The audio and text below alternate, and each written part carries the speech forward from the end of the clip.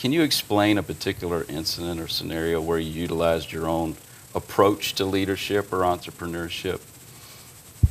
Wow, that's the hardest question. It could be the business itself, maybe.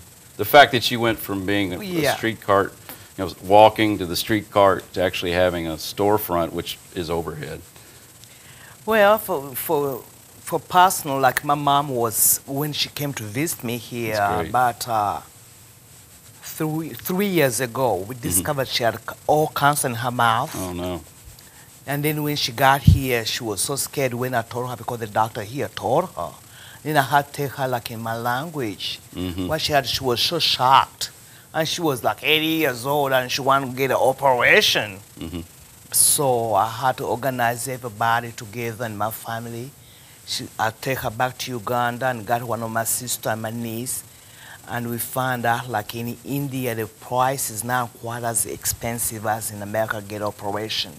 So I pulled all that together and I sent her to India. And they were there for 3 months. And she was in the hospital for that long to get operation. Then they all went back to Uganda. When they went back to Uganda, then they had to come back again to India to get like chemo. Wow. So that's what, for personal, that's what organization put everybody together to help our mom.